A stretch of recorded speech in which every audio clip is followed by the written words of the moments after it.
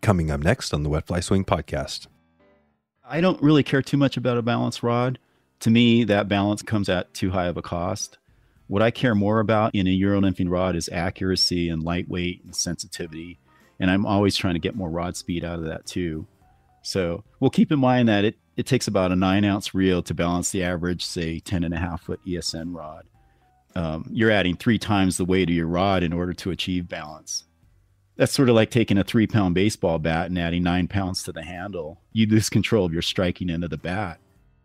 That was Jeff Sasaki with his take on fly rod balance and his nymphing setup. Going deep on Euro nymphing today and a big chance to win this big trip to the famous Henry's Fork River today on The Swing. Welcome to the Wet Fly Swing Fly Fishing Show, where you discover tips, tricks, and tools from the leading names in fly fishing today. Hey, how you doing today? Thanks for stopping by the show.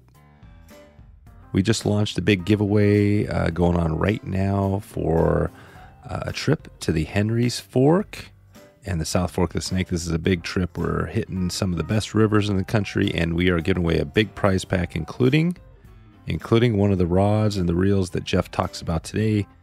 We've got another rod we're giving away. We've got a prize pack worth about $6,000. So right now you can go to wetflyswing.com/giveaway right now, and you can enter to win this giveaway. A really easy chance to do it. There'll be a link in the show notes as well to enter. And we are going to have a good time. Also, if you want to just jump in, if you're interested in bypassing the giveaway, and getting involved there, you can just go ahead and send me an email, dave@wetflyswing.com, and I can let you know if we still have a spot available. Today's episode is sponsored by Mavrk Fly Fishing. They make the lightest Euro nymphing reel in the world, which makes your rod more sensitive, casting more accurate, and you can hold your dead drifts longer without shoulder burn. Check out Mavrk Fly Fishing Stinger and their other Euro Nymph products and support this podcast by heading over to wetflyswing.com/Mavrk right now. That's Mavrk, Mavrk, wetflyswing.com/Mavrk. Check out the lightest and most unique Euro nymphing reel right now. Jeff Sasaki walks us through his Euro nymphing setup today and the story behind his famous Stinger reel. We hear about how Jeff got into the fly fishing industry and how he got me into my first cast when we were out there fishing on the river. We also find out how he transitioned from owning a successful cell phone accessory company into Mavrk fly fishing. And we also find out how he fishes dry flies with his Euro nymphing setup. Let's go behind the scenes and learn from a really smart engineer who designs really influential products.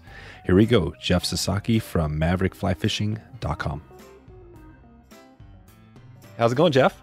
Pretty good. How you doing, Dave?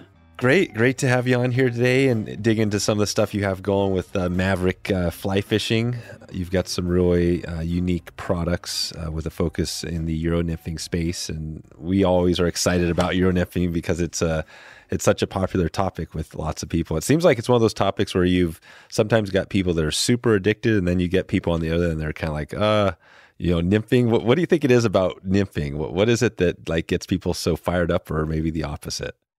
I don't know. I think that personally, what I've seen is people have trouble with Euro nymphing, and maybe they give it a try, and it's not quite what it's made out to be. Everybody says, "Oh, you catch so much more fish and this and that," but they actually try it, and maybe it's not that productive. And there's a lot to Euro nymphing. I mean, it seems really basic and simple, but there's a lot to it, and I think people struggle with it, especially the casting. Mm-hmm. I mean, that's probably the biggest thing I see is people struggle with the casting. Yep. You definitely described my biggest pain because I've been out Euro nymphing a few times. And other than the time we went out when I was down at your home waters and we had a great start to the day, I mean, before that, Euro nymphing was always a struggle for me. Yeah, the casting. And I'm not sure what it was that day. Why? Because I remember the last time before that trip, I borrowed my buddy's setup and it was just a nightmare, right? I was trying to cast this thing. It was terrible. What were we doing that day that made things so much easier? Well, I think what I tell people right off is the first thing is you got to get all the slack out of your line. And even if that means just starting out with some pretty short casts. But the first thing I see is, when you're used to casting line instead of casting the flies, you have all that slack in there. And with a regular, with shooting line or floating line, you can use that mass, and that's what you're casting. So you can have a bunch of slack out there with your regular line and shoot that thing out there fine. But if you have any slack in the Euro nymph line, you'll just whiff it, and there's no transfer of energy or power from your rod to the actual flies. That's it. So I always tell people just, let's just start out really short, or start out with the fly downstream. That's always the best thing, is throw the fly downstream. The water will catch it, bring it to the top. You don't have to worry about it snagging, but it's gonna load that rod better. And just focus. The best way to start is just to water load it downstream, and then just throw that fly upstream. Right. Yeah. I love that you said whiff it. That's a great, that's a good marketing thing. Don't whiff it, right? It could be it. Don't whiff it. It makes sense to me because I played some baseball, and definitely, you don't want to whiff it in baseball or any sport probably. Yeah. And the other thing is when you feel that heavy line, the weighted line, your casts don't have to be as fast. Oh, and to take up that thin Euro nymph line to actually feel the weight of the fly, you do have to cast pretty fast, and you got to get that rod speed up there. So you'll struggle with that because you're trying to get rod speed up there to feel that fly. But if you have slack in the line, that's when you whiff it. Well, this is good. I'm glad we jumped right into it on some of the tips and tricks, because we're going to dig into this for those that want to up their Euro game. And but let's go back to your products, because I think that's the thing that stands out here. You have a few things going on. The reel is probably one of the most unique things that most people probably have. If they haven't heard you, they don't know what to expect here. So we're going to send them over to take a look at this thing. But for those that aren't looking at it right now, describe the products you have: the reel, the rods, and all that stuff. Yeah. Okay. Well, the Stinger micro reel, it's an ultralight, low inertia reel. And it was designed specifically for Euro nymph and tight line techniques, where you're elevating line off the water surface, right? So you're using a lot of reach, you're using longer rods, and you're getting a better dead drift without letting that line sit on the surface. So you're really working to elevate it. So the micro reel was designed specifically for that, and so low inertia. Also improves your casting, improves your dead drifts, and it improves your rod sensitivity. And what is the low inertia? Describe that again. What do we mean by low inertia? Well, inertia is anything with mass has inertia. And once you get that inertia moving, starting and stopping, as we know, casting back and forth, that's starting and stopping. That's a lot of inertia that you're fighting. So it's pretty low profile, and that helps the inertia, the rotating inertia, because it sits low to the rod. So basically, instead of a spool that spins inside of a cage to take up your line, the Stinger is basically it's a elongated spool, and you just basically wrap the line onto this open spool by hand. So there's no moving parts. But the whole key again is to keep everything very low profile and very light. Exactly. And it's made out of what it described that, because it is super light. That's the one thing I noticed when we were fishing, is that it almost felt like you were just holding a rod without a reel. It was super light, and that's part of the struggle with Euro nymphing, right? Sometimes where you're holding your hand up a lot during the day, so you're getting tired. But that's not the case with this. Right. So it weighs about 1.3 ounces, and a standard reel is about 5 to 8 ounces, maybe 9 with some of these heavier reels. Like I said, it's super low profile, and it's made. We have two models, and one model is a carbon composite, and it's molded, and it's a one-piece carbon composite part. And then we have the M1 is actually all CNC machined.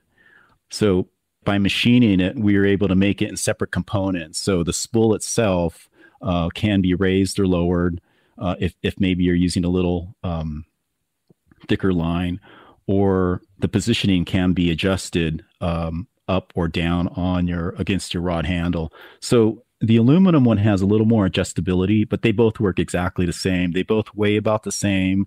I think the aluminum one might be about 1/10 of an ounce more, but they're very similar. They both work the same way. They're super light. Yeah. Light. And then you have a rod, and you have the whole kind of setup, right? Rod, line, everything to go with it to get somebody started. Right. And the Stinger works on any rod. It doesn't have to be our rod.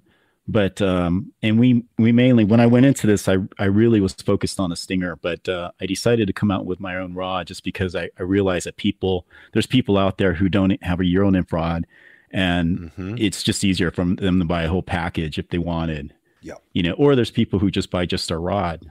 Right. Yeah, it is nice having the whole package. So you think about it kind of like a cartridge system. So these are very small, they're very light. Instead of you can carry different line, or like what I like to do is I like to carry different leader sizes. So I might carry 3 or 4 of these with me, and each one will have a different leader size. One will have maybe a dry fly line on there, and then I'll have one with a thick leader line. I'll have one with a really thin micro leader. And then I usually carry one that's a very high vis for if I get an opportunity to shoot some video. I like to carry one with a really bright green, like an amnesia leader, so it shows up in the video. So I'm usually packing a few of these, but they're pretty small, so you just kind of throw these on. Right, small and light. So yeah, you could throw in 3 or 4 of these in your even your vest, right, or your sling, whatever, and you wouldn't even notice it barely. Right. And the whole concept is that ESN line is so light and small. I think to put things in perspective, we sell a complete Euro nymph line leader system. So it comes with 50 feet of Euro line. It comes with a 12-foot leader. So I typically run a 20-foot leader. So this the tracer line kit that comes on our Stinger, it starts out with the fly line, 50 feet of that, and then you've got your leader section, which is either a 15 or a 12 or a 10, depending on what you choose. But typically the Stingers come with a 15-pound butt section, and then it tapers down to a 8-pound or a 3X cider section. Yep, the cider. Right. Yeah, and I don't think people really, for people who aren't really familiar with Euro nymph line, the line itself is coated. It's a level line. And ours is very thin. It's about 17 thousandths of an inch. So, oh wow, there you go. What's it made? What is the actual fly line? Because there's different ways to make fly line, right? What is the actual? This one it's a braided core, and it's got a PVC outer coating, and you want that because you want the braided core and the PVC coating, because that's what helps you to manage your line when you're fighting fish. And right. Yeah, I've tried the mono. Fishing with mono, and I can't do it. I just Yeah. So it's really nice to have that PVC coated. And that's right. But I mean, if you look at, so this whole line system, minus the tippet, is 62 feet that comes on a Stinger. And just to put things in perspective, it comes in a little poly bag and a little header card. And that poly bag and header card weigh about 8.5 grams. And the tracer itself, all 62 feet of it, weighs 3.5 grams. So that's your whole line. It's super light and thin. I mean, it's lighter than the clear poly bag that it comes in. Wow. A pencil weighs 5 grams. Just a regular wood pencil. And the reason that is such a big game changer when you're Euro nymphing is the fact that you need your line to not influence what's going on with your fly, right? Is that the reason that this is so light? Because that's the challenge. Being this light makes it harder to cast, right? Right. It's not so much the line, it's really the leader that allows you to elevate it. So the leader systems, they go from everywhere from people are fishing with down to 3X all the way to 10X. 10 pound. Oh, yeah, right. 10 pound mono. Yeah. But the line itself, that helps me a lot, because when I'm fishing, I tend to cast a lot longer than normal Euro nymphers, I guess. And I have about 10 to 20 feet outside of my rod tip of ESN line. So I like the super lightweight, and you can see it better than mono. And it winds onto the Stinger better because it's the braided core versus a nylon core, a mono core. Gotcha. Yeah. So the braided is better. It's easy. Yeah. And it is, when you're taking the reel off, I mean, you can just pretty much just strip it off, just like you're stripping line off of a reel, a circular reel, right? And putting it back on, once you get used to it, how long does it take you to get used to kind of wrapping it, right? Putting the line back on. It seemed like for me, it was pretty quick, pretty easy to do. Yeah. I would say within the first part of your day, you can pretty much figure it out. You just kind of have to look at it and wrap it around and get that muscle memory going. Mm-hmm. And then pretty soon, by the end of the day, you're wrapping it without even having to look at it. Yeah.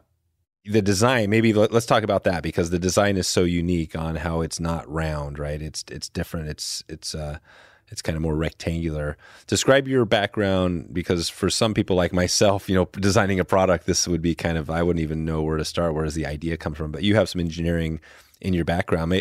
Maybe let's go back to that real quick. Talk about your engineering background, and then we'll take it to why we are using a reel that looks more rectangular than circular. Yeah. Let's see. I spent all of my career as a product designer, and let's see. I started out in transportation design. So I studied transportation and product design in college, and my first job out of college was working for Peterbilt trucks, where I designed aerodynamic fairings and side skirts and air dams and things like that. Yeah, and then I had to make a choice whether I wanted to go back to school. If I really wanted to be a car designer, I can go back to school, either in Detroit or maybe Pasadena Art Center in Southern California. But I decided to go into tech. Being in the Bay Area, after school, I decided to go into tech, and then spent a lot of years there, and that was really good because I learned a lot about product development and design, and then after that, I think at the time I was really into mountain biking. Mountain biking scene was really big, and that's when I knew I needed to get into sports and action sports design. So after that, I went and worked for Fox Racing and designed motocross. And I'd grown up riding motorcycles and fishing and just everything outdoors. So yeah. At that time, there weren't a lot of industrial designers in sports. It was a lot of the graphic designers coming up with the products, and it wasn't really a profession yet in sports, doing things in 3D. So I was the first industrial designer at Fox, and designed chest protectors, helmets, and boots, and all the protective stuff. What is the industrial? What makes it industrial designer versus the other type of designer? Graphic designers are doing everything in 2D, and industrial designers are working in 3D. So we're sketching things out, and then we're going into 3D as soon as we can, where we'll start modeling in 3D with either foam or clay. Gotcha. Or 3D printers. Yeah. Well, back then there wasn't. Oh, right, back then. Yeah. So working things out in 3D, and then after a lot of years at Fox, I decided to go out on my own and be a design consultant, and I still do that now. But back then I was working strictly with action sports and bike companies. So I did some work with Shift MX and Specialized and Troy Lee, Bell Helmets, and then I did some work with some European companies, Hebo Racing and Gas and Kenny Motocross in France, and did a really fun football helmet and shoulder pad project with Reebok. Oh wow! Yeah, at the time they had the NFL license. I think now I think NFL is with Nike now, and I can't remember. But anyway, back then it was Reebok. So there were some NFL players wearing your helmet design? No, we didn't go into production with any of that, but they were wearing my glove designs. Oh, okay. Nice. At one point wanted to get into protective gear, and they owned a couple other companies like CCM Hockey and so they thought, well, it'd be natural to go into football helmets and shoulder pads. So I worked with them on that, but in the end they decided that wasn't their space, and so yeah. Amazing. And it's a full career. So you pretty much, you just described a bunch of different things there. And then eventually where did the idea of creating this, like we're talking about now, we're back to the Stinger. How does that come to be? Well, even before that, there was a lot of years where my consultancy was kind of drying up, where I noticed some of my clientele were, at the time, let's see, I think it was Bell Helmets. I had most of my work with them, and my projects were starting to slow down, and this was about the time of the recession, 2009 recession. Mm-hmm. So I felt that, and everyone was pulling their projects, and I had a lot of time in the waste, so I was riding my mountain bike and dirt bike a lot, and let's see. Oh, I know. I was breaking my phones a lot back then. I was crashing, or I had this crazy dog too. This blue heeler that would chew up everything that I put my hands on. Every time I turned around, he'd, or left the house, he'd chew up a remote or a phone. And I had a whole box of these. So, that was about the time that the iPhone was coming out, and I really wanted an iPhone, but I knew that dog would chew it up. So, having more time than anything else, I went into the shop and I machined out an aluminum case for it, and it came out pretty cool. And so I spent the next years just developing this company where I sold just high-end machined iPhone cases. And so the first one was aluminum, but we made them out of G10 and carbon fiber, and at one point we had some with titanium, and they're just very exotic materials. And that went on for a long time, and then I sold the company to a company down in San Diego, and that's when I knew I wanted to get out of tech, so I started to transfer out of tech and decided it was time to move up to Truckee and just do some dirt biking and fishing. There you go. That's pretty amazing. So, and why Truckee? Why had just less people, or why Truckee? Well, Truckee is somewhere that I'd always come to on my weekends when I was in the Bay Area, and so my wife and I bought a rental house here, and we'd rent it out, vacation rental, and then we'd come here on weekends. And then when I sold the company Element Case and I moved to San Diego, we would come back to Truckee once a month, and I would just, and I'd get to stay here for maybe a week, work out of the house, but I just fished my butt off and rode every day. And that's when I decided, I just don't want to work anymore. I don't want to, as good as the job was in San Diego, and as well as the company was going after I transferred it over to the new owners, I could have stayed there, but we just decided we wanted to be back in Truckee. There you go. And I was just looking at the Element Case. I mean, that was your company that it's still going, right? elementcase.com. It's still the ultimate tactical phone case. Is that the same brand? Yeah. And it was really because we did everything out of exotic materials. We had our line that was really exotic woods and finishes, but I think our more popular stuff was all the tactical stuff and the G10 and all that stuff. And a lot of that stuff we had to figure out with machining, because some of the stuff that we were machining for small parts on a phone case, machine shops didn't know how to do that, and we really had to work with them. And at the time, we were working with quite a few different machine shops. Some specialized in G10, some specialized in titanium, and aluminum. So Gotcha. we really had to develop some of those processes with them. But after the company was sold, I was pretty done. We had sold our house in the Bay Area, and we were loving San Diego, but just coming back to Truckee once a month, I just felt like that's where I needed to be. There you go. So back to Truckee, and that's a perfect transition, because when we met out there, we fished. What was the river we fished? We fished? It was just mainly the Truckee, right? The main. Yeah, the big Truckee. There's the big Truckee, and then there's the tributaries that run into the big Truckee. There's the little Truckee, and there's Prosser Creek that comes out of Prosser Reservoir, and there's a lot of smaller, really fun creeks and rivers to fish as well. The big Truckee's that's the more famous river, though, that runs from Lake Tahoe all the way runs about 120 miles all the way to Pyramid Lake in the Great Basin. So a lot of miles to fish. Yeah. And that is the Pyramid. I always forget about that it's all connected, right? To Pyramid, which has the crazy huge cutthroat, right? Lahontan cutthroat. And you were just up there on a recent trip. Yeah, it's pretty close to Truckee, so I can go over there. I can just make a day trip and go fish. Yeah. And it is in Nevada, but Nevada fishing game don't have anything to do with it. It's all reservation land. I think it's the Paiute tribe that controls all that. So you just have to pay a fee to them, and you can fish all day and camp, whatever. Yeah, right. It's all good to go. Yeah, it's a lot of fun though. How was your trip? You guys made it out there. Did you have any action, or was there a lot of what would it look like out there?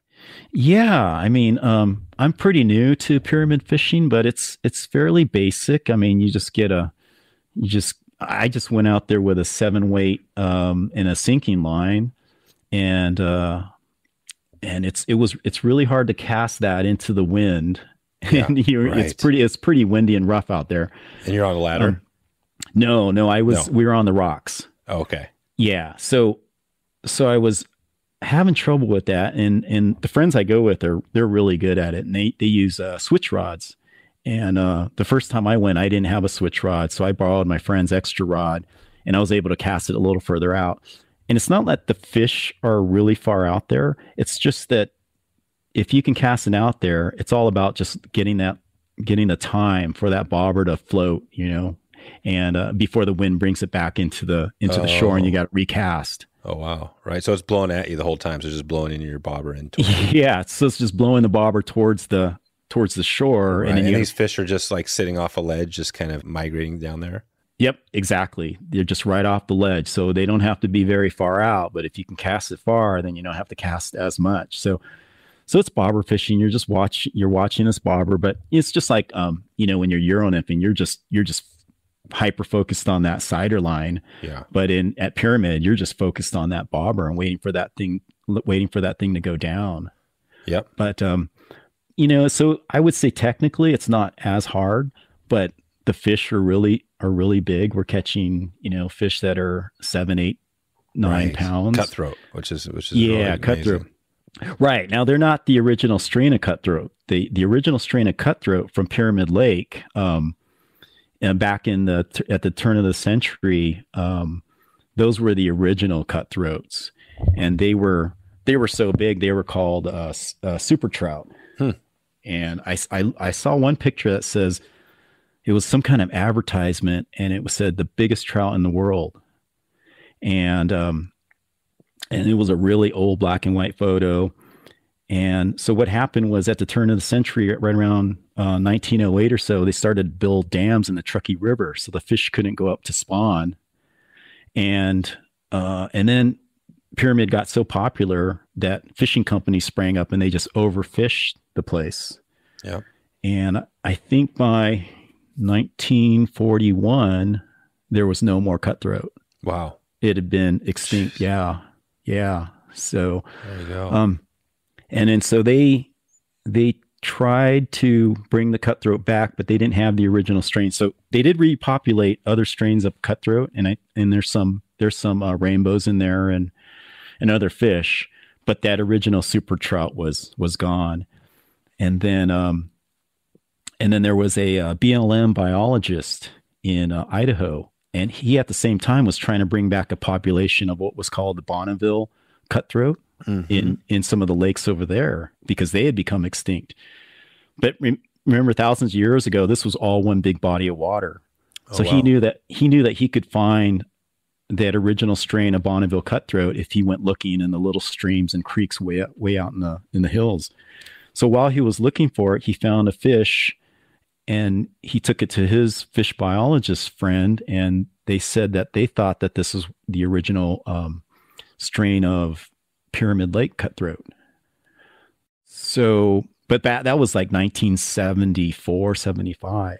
So they didn't have any way to prove it, but they did take that fish and they started to not plant them, but they started to keep them alive, and they kept them in tanks, and then nothing happened for a long time. And then just about 15 years ago, with DNA testing, they took samples from a museum, and they took the samples that this one BLM guy caught that strain of fish, and they compared them and realized it was the same. It was the same fish. Same fish. Yeah. Jeez. So they so cool. started to repopulate this cutthroat was found, this little fish. It was really tiny, and it was found in a really little stream. Where they found it was called Pilot Peak, this mountain range. And this fish was found on the Nevada side of this mountain range. And so that's where it came from. So they repopulated it. And now these fish are growing in Pyramid Lake. They're growing over 10 pounds. Well, actually over 20 pounds. Yeah. The biggest one I caught was a little under 9 pounds. Dang. But it's, that's a big fish. Yeah. Gosh. And what was that one? How'd that feel getting that 9-pounder in? Yeah, that was it's crazy. It's just to pull in a fish that big is fun, but to think that people are catching 20-pounders and that within maybe as early as 10, 15 years, that fish could get back to its original super trout weight of 40 pounds. Oh, wow. That's what they were. They were 40-pounders in there. Yeah, there was a record of people catching them at 40, 41 pounds. Wow. Yeah. So why, it's always interesting, like why the 40-pound, why is that the only place you see? Well, it's not the only place, but you don't see a lot of 30, 40-pound fish, trout around the country, right? Yeah. I guess there's just a lot of food there. What do you know what's going on there? I guess it must be just the food source. And I think Lake Tahoe used to have cutthroats that were pretty big too. So they used to spawn and go up and down the Truckee River. But I think at one point I read that they had built, during the whole lumber, they used to use the Truckee River for a while as a logging flume to get all the logs down to Nevada and the Comstock load and stuff like that. Yeah. So at one point there was 30 to 40 dams. There really is there was no way that those fish were going to continue to spawn. Got hammered. Right. So they're saying now that original strain of cutthroat is moving up the Truckee River. Oh, so there's another, so the Pilot Peak or Pilot Butte is in there, but there's another strain that's in the Truckee moving up. Yeah, so they repopulated cutthroats in there, but the original Pilot Peak is the one that is the newest one that they found in Nevada. And I have caught both, and I can say that it seems like the Pilot Peak ones are a little stronger or more powerful. He was taking my rod to the left and then to the right, and then I'd go, I didn't really know where I was going to land him because he was kind of going back and forth. Whereas the other fish I caught, which look different, they're more brown. They didn't seem to fight as hard, but I'm pretty new at this Stillwater game, so I mean, they're big fish, but you know what it's like to catch a 20-inch trout, much smaller, but 20 inches in a river. There's so much more.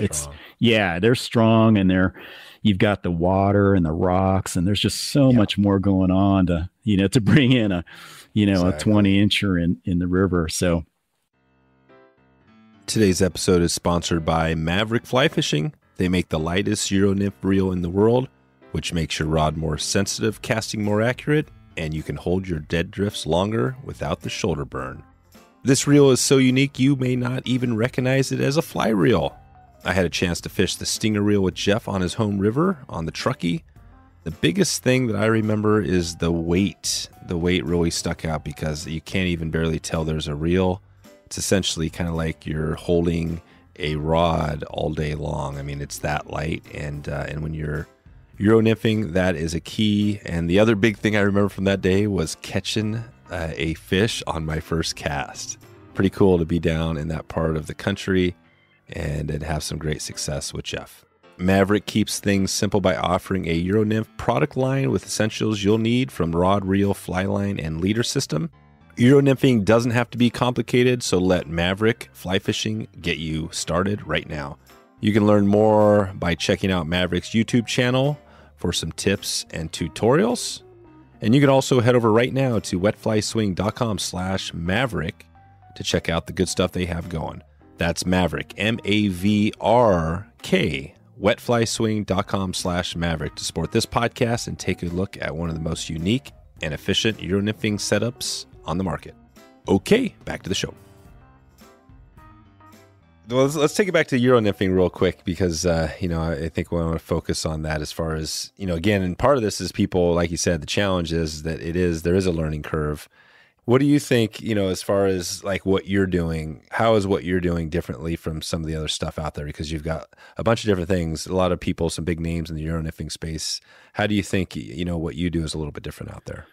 Well, let's see. I think that the Truckee River is pretty unique, and it's not an easy. It's one of the hardest rivers in the West to fish, and so you have to have a lot of. I think you have to have a lot of tools in your bag, I guess. And Euro nymphing kind of provides that, but I've had to actually expand even more. I think what I do that's a little different is I focus on lightweight and getting those longer dead drifts and getting my rod to perform better, more accurately. I feel like I'm casting longer, and I know that Euro nymphing is based on more vertical line presentation and getting straight down to the fish. But in the Truckee River, it's got a lot of mixed currents. And if I see a pocket that's maybe 40 feet away, I'm not going to pass it up because I don't have the perfect drift.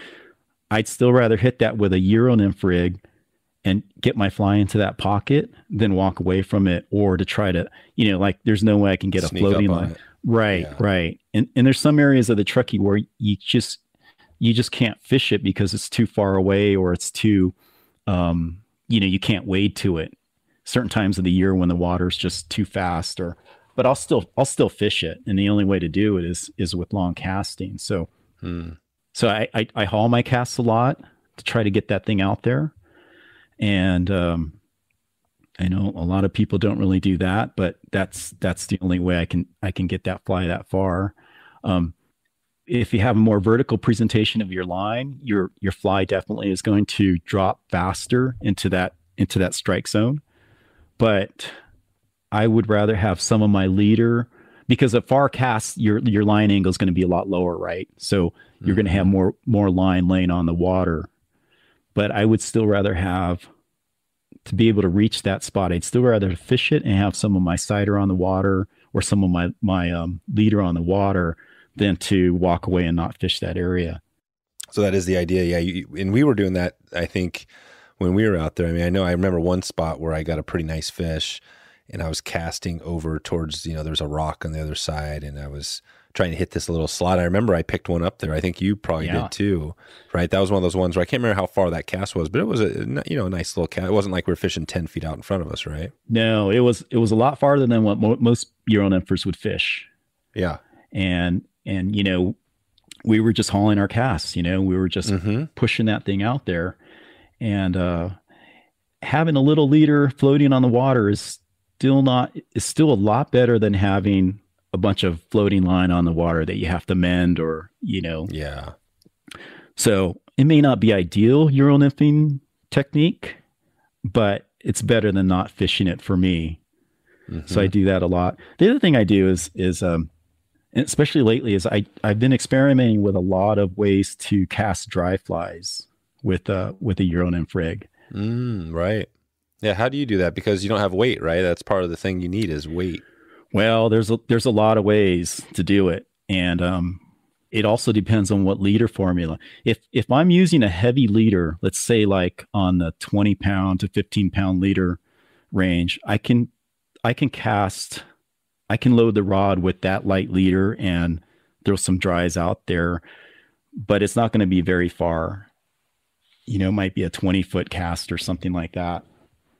But depending on the condition, I can get dry flies out there farther if I use what I call a transport fly. And that's basically a weighted fly. And depending on the water condition, I'll use a transport fly that's a perfect transport fly to me. What I use a lot is a mop fly. Oh, mop fly. Okay. Yeah, because a mop fly is really heavy when it's wet, because it's basically a sponge or a mop, right? So it casts really far. But then as soon as it hits the water, it's pretty buoyant, or not buoyant, but it's pretty buoyant neutral. So it doesn't sink. Oh, wow. So you can throw this thing pretty far, and then you can use that as your anchor fly, and then above it a couple feet you can put a dry fly, and you can dangle that fly on the top or dance it on the top, or you can just let it sit there and drift. So you put the mop on the head or on the main fly as your mop fly, and then above that would be a dropper with your dry. Yeah, I've done it both ways. The main thing is that you get the weight of that water to cast the light fly out there, right? And then dry dropper is a good way too. It's just dry dropper flies tend to be very they're not very aerodynamic, so it is hard to fish dry dropper with a big dry fly, but it's doable. Again, it all depends on the river condition, because sometimes I don't have to cast it that far. Yeah. Right. Yeah. But as I've gone to thinner and thinner leaders, like now I'm fishing, say my average leader that I fish now is maybe like a 10-pound mono instead of a 15 or a 20. And with light leaders, I'm able to cast farther and suspend that line above the water, right? Because I like to cast far. Mm-hmm. So I can suspend it above the water better with a super light leader. And people now are fishing micro leaders. I've tried going down to 3X and 4X on my leaders, but it's a little bit too much trouble for me. So I stick with about 10 to about 8, and I taper it down to 6. So that's a really good light leader. And the problem though is those techniques I just talked about with throwing a dry fly, it gets even harder with the light leader. Right. The micro leaders. Yeah. Yeah. Which are just super even thinner than normal leaders. Right. Right. So I guess my advice would be, if you want more control of your flies, go with the heavier leaders, 20 to 15 pound, and 15 to 12 is a good all around. If you're going to throw dry flies, if you're going to throw nymphs, you can still suspend it pretty far out there. And then if you're going to fish farther distance, say you're fishing a bigger river with more, and you have to hit some pockets maybe on the other side, then go to the smaller leaders. So big leaders for the small streams and dries, small leader, micro leader for the long distance and bigger water. That's kind of my general rules. Okay. But lately though, what I've been doing is sometimes I'll take multiple rods, but if I only have my micro leader set up with me or my small leader, you can actually weight the leader section with weight and get that to cast pretty far. And so like a split shot, like just put a split shot on there or something. I used to do that. The problem with split shot is if you mount it too high onto your leader, you can't get it through your guides, right? So you'd have to put it on very loosely. And then if you do catch a fish, it'll slide, right? It won't get caught. Yeah. So I have one technique for what I was doing for a while was I'd put a piece of little tape and adhesive, and then I put the split shot on really lightly. But then you got to reset it every time. So what I do now is I take, and again, this is just for super light leaders. And if I want to throw a dry fly, what I'll do is I'll take Loon tungsten putty, and I'll tear off a piece that's about the size of a split shot, maybe like 2.5 millimeters or maybe 3 millimeters. And then what I'll do is I'll take little pieces of that, maybe 3 or 4, and I'll spread those onto my leader. And you have to play with different spacing or whatever, but this stuff isn't like it doesn't dissolve in the water. It's kind of like gum that's been stuck on the bottom of a chair or a desk, right? It's gets hard a little bit. It's hard and it's kind of waterproof, so you have to kind of knead it to get it soft. But then you can take the smallest of piece and almost, it's not even round at that point. You just kind of spread it on, and now a fly, even a really small, say a little dry mayfly, number 16, I can throw that now with the weight of that leader almost twice as far as if I were just trying to throw it with a leader by itself. Wow. And it's not a pretty cast, but it does get out there. And surprisingly, that leader, because this weight is so small, it's enough to cast it out there, maybe 35 feet, but it doesn't sink, because it's all nylon, right? Your leader's all nylon, so it doesn't really sink. Right. And its pieces are so small. So yeah, you can just dead drift this thing along. There you go. So that I guess getting back to your question, I'd say versatility, trying to do everything, a lot of things with one or two rods, trying to fish longer than making this just a short game. Yeah. And yeah. Those are big. Those are huge because it gives you, and we talk about Euro nymphing, right? That's a one, general name for something, but there's a lot of different ways to do it, right? You can, and we're talking about some different things to do. What is the, with the Stinger, talk about how it improves kind of, just if you're out there Euro nymphing, describe that kind of the casting, the sensitivity versus say, what else would somebody be using just like a small reel, right?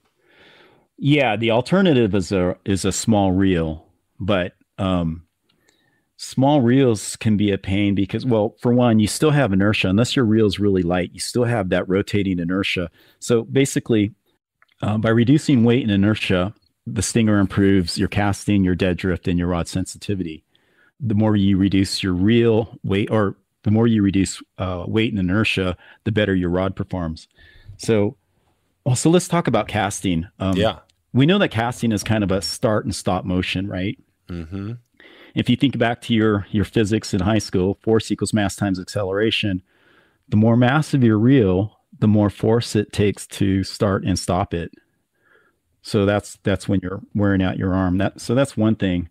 Right. Yeah. And the other thing is when that mass is localized opposite your rod tip, the more difficult it is to control the movement of your rod tip. It's basically fighting the rod tip. Mm-hmm. So you've seen these slow motion videos of a really good caster, right? He's got a really nice forward stroke, or she. Yeah. The rod is fully loaded. Yeah. And then the angler throws a nice haul into the cast, and then a nice hard stop at 2:00, or is that 10:00, whatever, right? Mm-hmm. And then the rod tip continues to bend down, and the line's shooting out. And then what do you see? The rod springs back up, right? Mm-hmm. And then it bends back down, and then it bends back up, and then this undulation keeps going. And each time it's creating a waveform in the line, and you can see this waveform, right? Because this is all slow motion. Yep. So the reel is causing more than 50% of that waveform. And here's what's happening. We've all felt a rod, right? We've taken a rod in rod shop, and we've given it a couple of flicks, right? Yeah, right. And the rod shake, the shop rod shake. Exactly, the rod shake. Yeah. And we bought that rod, and it was the one we thought was the best. And we got it out on the river, and it's like, what the heck? It just doesn't feel the same. Didn't have that same motion after we put the line and the reel on. So anyway, what's happening in that scenario with the video is Newton's first law is objects in motion will remain in motion unless acted upon by another force, right? So you've got all this inertia in your reel. So try this at home. Go ahead and give it the rod shake that you gave it to in the shop, and notice how long it takes for that rod tip to settle and stop. Right. It may take about 3 seconds or so, depending on how hard you flick it. Yeah. And then attach your reel and do the same thing. And then you'll notice that now it's taking maybe 6 seconds. And if you think about what's going on, you've got a counterweight opposite your rod. You've got inertia in the rod. And when you give it a flick, the stiffness of the rod is going to bring it back to zero eventually. But if you've got this reel that is doing the opposite, and your hand is the fulcrum, it's going to keep going. So the reel, it's kind of like the tail wagging the dog, Yeah. It keeps it moving. Gotcha. And then it gets worse if you add a little bit of side to side motion to it. I mean, so far what we were talking about was a cast that was straight in one plane. But if you have any kind of side to side motion, now you have something else going on, and that's called rotational inertia. Mm-hmm. So that's where your reel is trying to rotate around the center axis of the rod. So another thing you can try at home is take your rod and write your signature in cursive, and do that a few times, kind of get used to the way the rod wiggles and moves.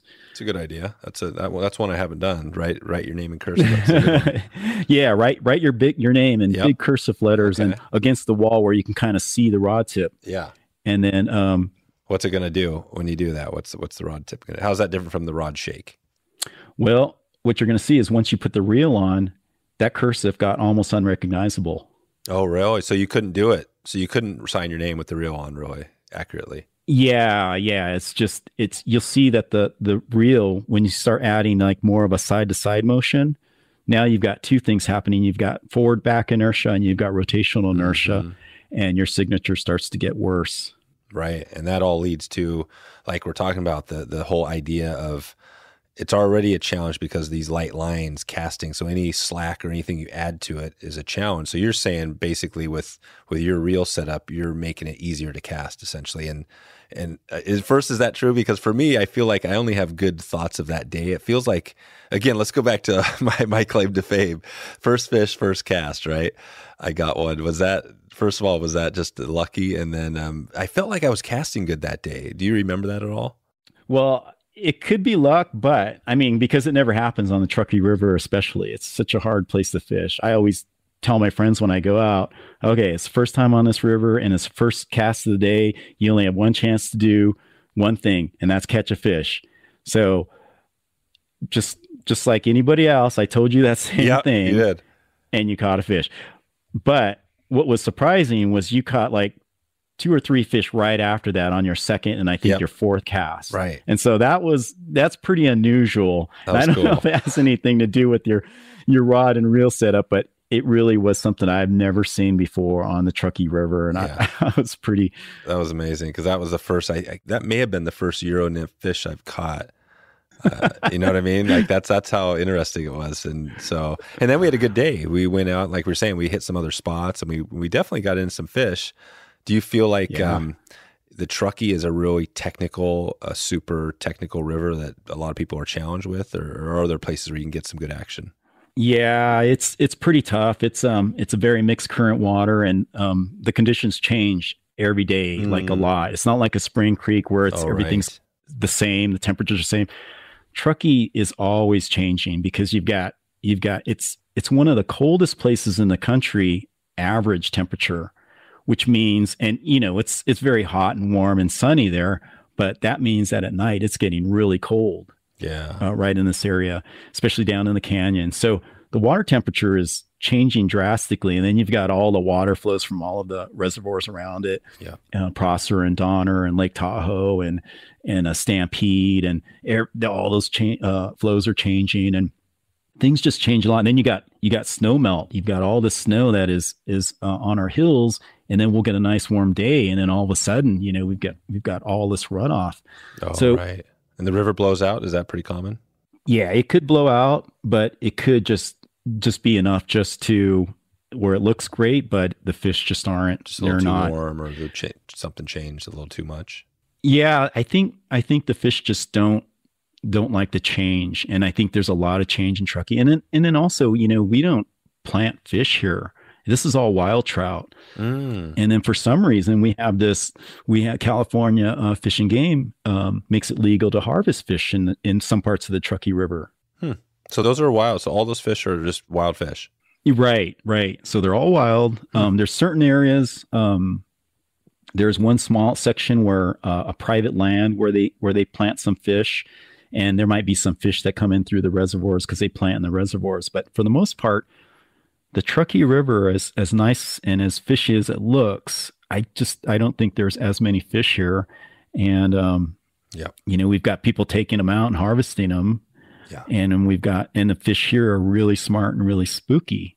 So, so it's a tough place to fish. So, how we did that day was a really good day. Yeah. I have an understanding with the fish in the Truckee. It's like, hey, if I'm out here, you don't have to take my flies very much. I can get skunked as much as you want, but if I come out here with a friend or someone, I want you to, get some action. We need some action. That's right. We need some action. That's good. Well, it was definitely a fun day. It was good to get out there. And I think that's something we'll probably be talking about at a later point as we're putting some stuff together. I think we're going to have a little something to give people listening, maybe an opportunity to get out in that part of the world. And I know we have a lot of people that listen from around, California as well.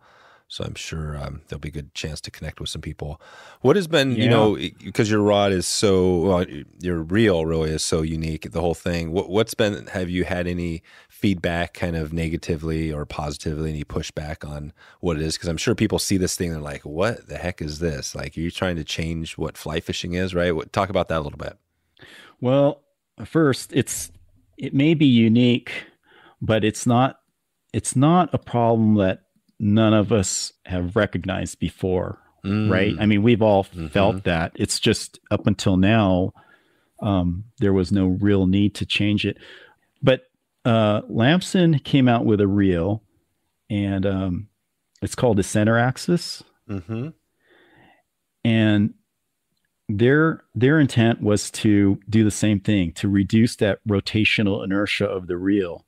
So their reel is really cool. It's in line with the rod axis. So the spool is directly in the center of the axis.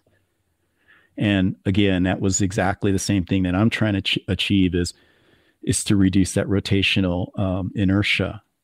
So kudos to them. Yeah, how does that describe that? The center axis, I'm just trying to picture a normal reel. It seems like, now how is that center axis different from, say, just your standard reel? Well, a standard reel fits on a standard reel seat on any rod, and it's offset. And the formula to that is I equals mr squared. So I is the inertia, the amount of force, m is the reel mass, and r squared is the radius or the distance from the center of the axis of the rod, right?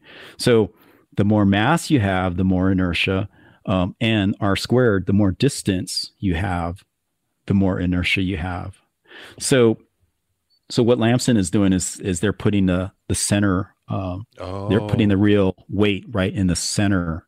I see it now. Yeah, I wasn't thinking that. Wow. So is this Lamson reel, is this out there? Yeah. So it's a rod and reel combo, and they've rethought the whole thing. Wow. This thing, I wouldn't say this looks as unique as your reel, but it is a unique looking reel. Yeah, because I see what it is. I mean, literally the reel, it almost looks like it's molded into the middle of the rod and the reel seat. Yeah. So the thinking is there to get rid of that rotational inertia. And I'm sure it works way better than, a regular rod reel. But the one thing that it can't address is the mass of the reel itself is still pretty heavy. So even though they've eliminated the rotation around the center axis, they haven't eliminated the inertia around the fulcrum of your hand. So basically the forward back motion, right? You still got that mass swinging around your handle. Yeah, you still got the mass, right? Right. So that's creating inertia in another way, but they've eliminated the inertia in the center axis direction. This is some high level stuff. That's what's cool about this, is that it takes a smart person like yourself to describe it, and it's because this is not, it seems like it is kind of close to rocket science. We always joke about that, right? But this is, how technical is this stuff you're talking about here as far as the, some of these equations and things like that? It's all basic physics. It's just there was no need to, to try to solve these issues until now. The Stinger doesn't work with any kind of fly fishing except for Euro nymphing. Oh, really? Yeah. I mean, I use it for dry fly fishing, and especially with my small rods. If I have my small light fiberglass stream rod, it works really good. But you're not really, with floating line, you're not really elevating your line above the water as much, right? You're right. So you get the benefits of the casting. You still feel they're really good. Your rod's doing what it's supposed to do without that inertia. But what you don't see is the advantage of, or you don't take advantage of the thing being light, and you can elevate it like in Euro nymphing. Euro nymphing, you're just working so much harder. You're casting more, you're dead drifting longer, you're just working your arm so much more. And in dry fly, you can throw that nice dry line out there, and you can just kind of kick back and rest for a while, right? So with dry line, it only casts better. It's not going to improve your dead drift. It's not going to do it. You still got to mend, So anyway, and that's why I focused on a Stinger being just a tool for Euro nymphing. Gotcha. No, this is great. I think we're shedding some light. I think we've hit some of the high points of, what it is, why you've designed what you've designed, this unique product. Anything else you want to give a heads up before we start to take it out of here as far as, the reel, the rodding of your products, anything you might have coming, or, how does it look to you? It seems like that you've got this thing, and part of the challenge is really getting people to maybe get the thing in their hands and get a feel for it, right? How do you solve that problem for somebody that still has questions? Yeah, I would say do exactly what I said. Take your rod, take the reel off. And basically it's what I did back when I was trying to solve this problem.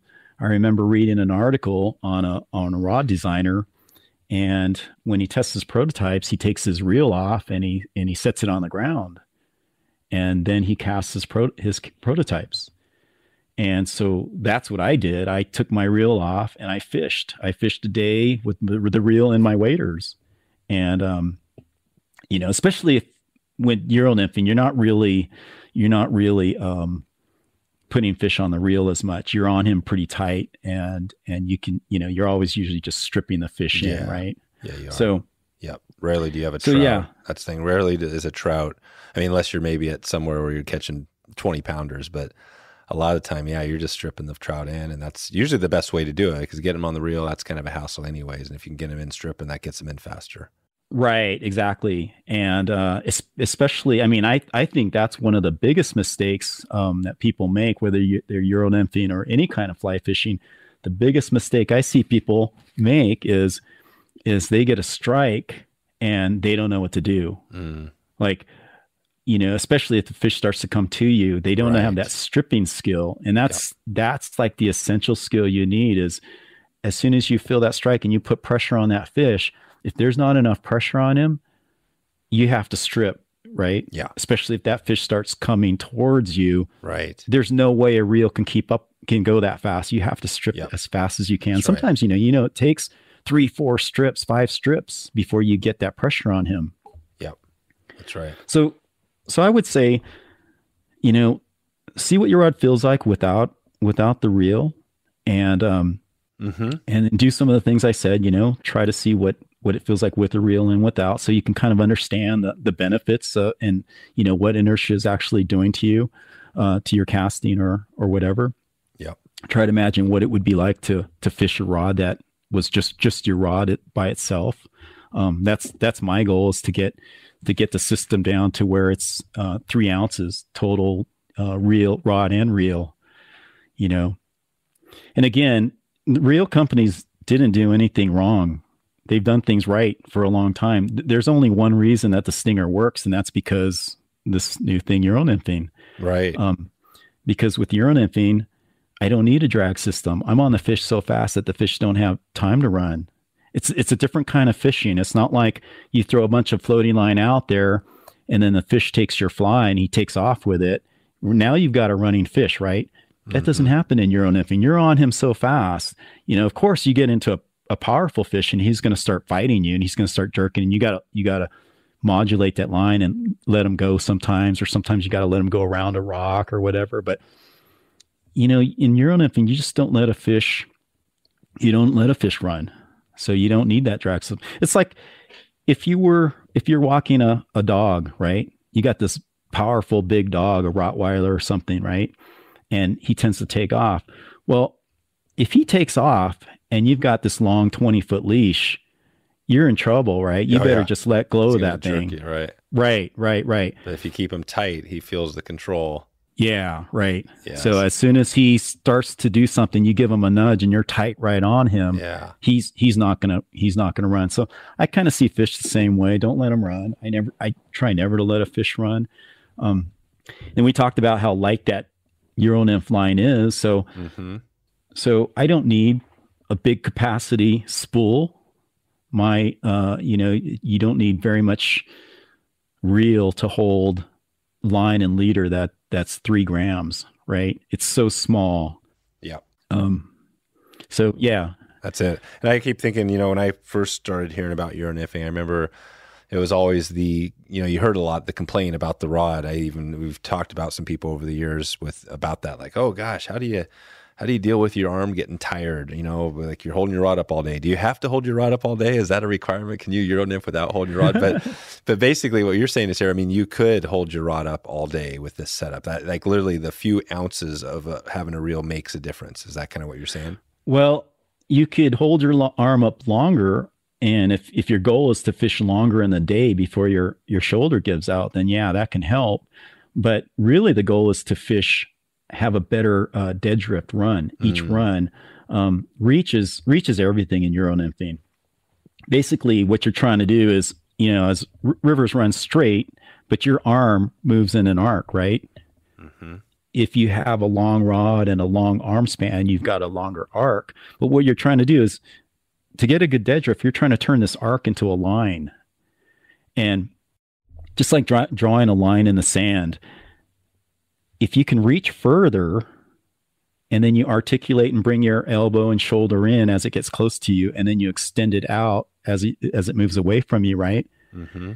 If you have longer reach, that line is longer. So that's what you're trying to do in Euro nymph, is maximize that dead drift. And you can do that better with reach. And with a lighter rig, you can reach better, you can reach longer. That's it. Wow, I think that pretty much summarizes it pretty well. Any other items you want to give a heads up here before we jump off? I mean, if we look out, say this year, give us a little update there. What can we expect? Are you, your line? You've got things pretty set up there. Anything new coming for you? Well, this is going to be a pretty exciting year for us, because up until now we've been pretty quiet and just trying to, cross all our T's and dot all our I's before we go out. We haven't done any advertising up until now. Mm-hmm. And this is the first time anyone outside of the company is going to be hearing about us. So, a little bit more marketing this year to see what the response is. And again, we haven't done any marketing. So marketing and visibility, community is a big thing. Building that community, whether it's with a ambassador program or more social media, but getting, I guess, more outside users. I think people are probably tired of seeing me catch fish, on our Instagram and in our videos. So I'd like to get more people outside involved. Mm-hmm. James Park from Red Truck, he does a really good job. Yeah. That's his background though. And I don't have that background. So, my background is product design and development, and his is, the social media and that kind of program. So he does a really good job of getting all his users, to help post and help promote the product. And I'm not really sure how I'm going to do that, but that is something I'd like to get to. Yeah. I think that, that's the cool thing I think about people listening here. I know I've talked to a lot of people, that listen to this podcast, and I think whenever we hear of new products, everybody gets excited. And I think this one is one of those super unique products that everybody's going to have to at least take a look at. And then, if we can, get it in their hands so they can test it out and see what we're talking about here, because it doesn't seem like Euro nymphing is going to be going away anytime soon, right? It seems like it's one of those things that people are really excited about. I mean, do you see you've been doing it a while, but do you still see that buzz? People are excited about it. It seems like it's probably one of the most effective ways to catch fish, right? Oh yeah, there's no question. I mean, like the concept itself is just so simple. There's going to be arguments and there's going to be haters, and I see more of those lately. But you can't argue with the facts. If you get a fly down deep where the fish is and put it in front of his face, he's going to take it more times than hoping that a fish comes up for a dry or whatever. Yeah, so chases a streamer or something like that.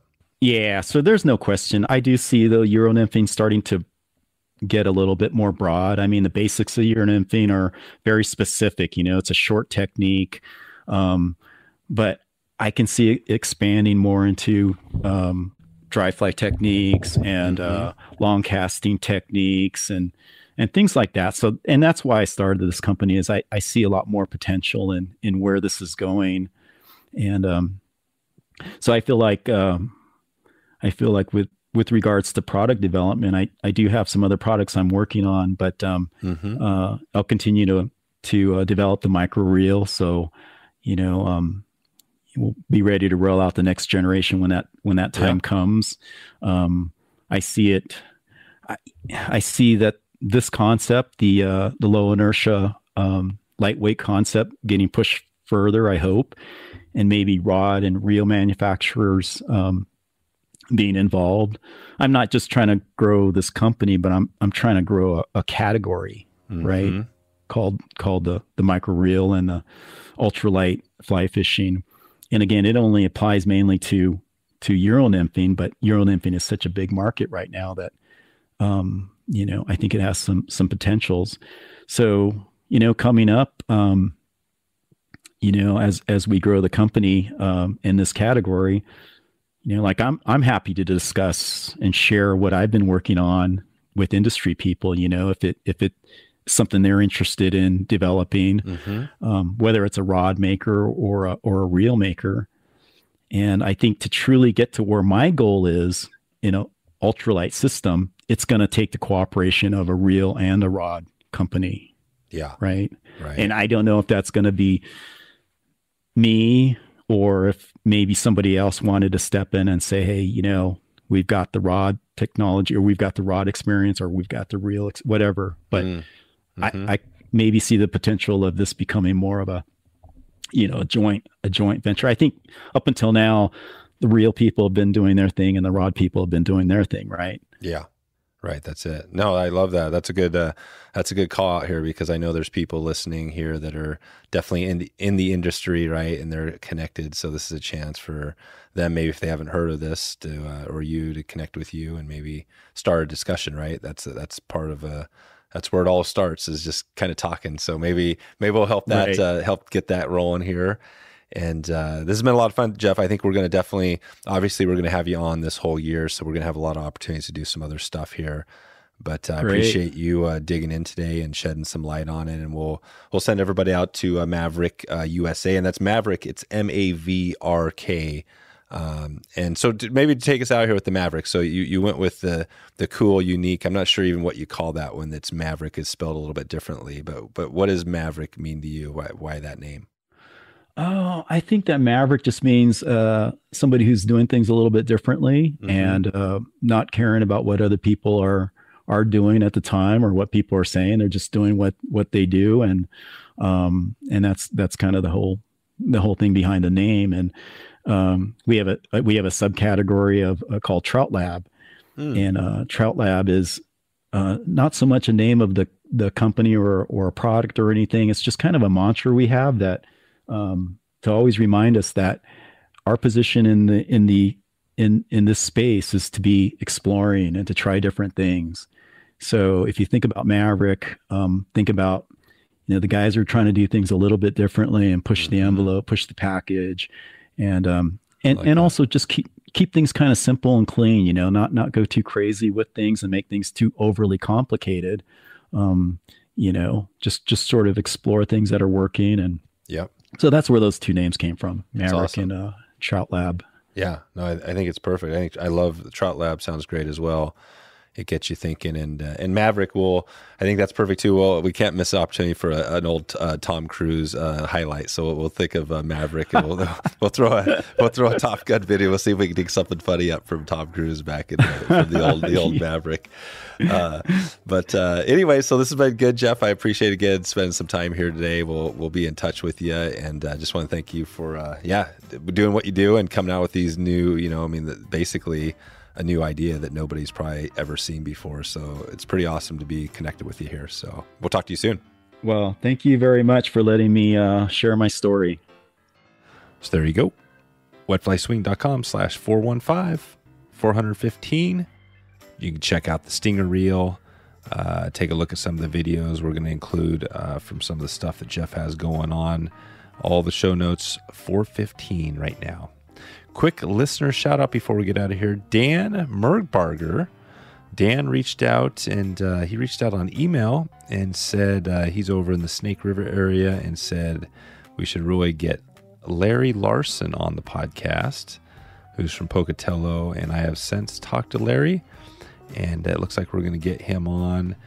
He said that Dan was saying that carp, smallies, giant trout is something that the snake is known for, and Larry would be a great guest. So thanks Dan for checking in. We will definitely work on getting Larry on the podcast.